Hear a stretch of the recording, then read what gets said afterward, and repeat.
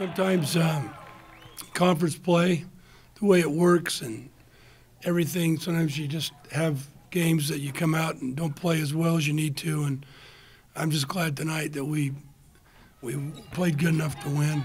San Francisco is a real scrappy team. They did a really good job tonight of spreading us out and making my bigs have to go outside and really a lot of handoff. We haven't had to guard that for a long time. A lot of handoffs and things like that. But we didn't play like we normally do. But you got to give them credit for that. We just seem a little sluggish tonight. And I don't know the reason for it. But I'm just happy that we pulled it out, made some stops when we had to, and made some baskets when we had to. I thought Malia played a great game tonight, especially the first half. She really gave us a big spark. And I thought Shalay played a lot better coming off the bench. She seemed to be a little bit more aggressive. And I thought second half our bench was a lot better. I thought Maria and Paisley did a lot better job tonight. Maybe it's freshmen coming off the bench and they don't know the role, what they need to do every night. Could be a lot of things, but I'm just glad we pulled it out. You know, a lot of these people get all these points in their career. And you look at their career and they started as a freshman. And, you know, so they get 300 points as a freshman and they get 300 points as a sophomore and then they get 400 the next 2 years and they got it.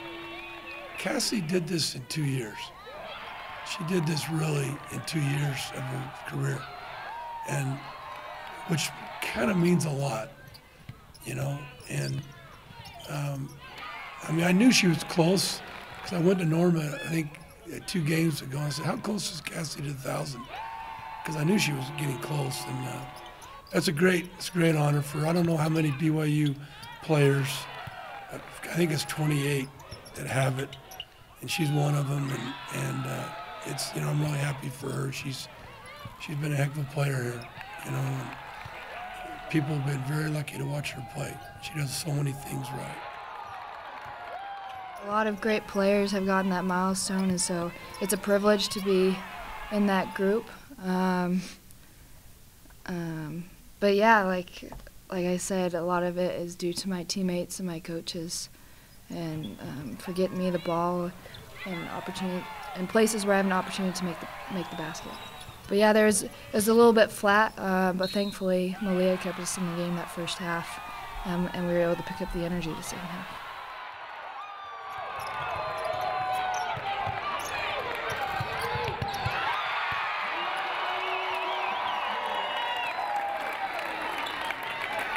Hey, come here.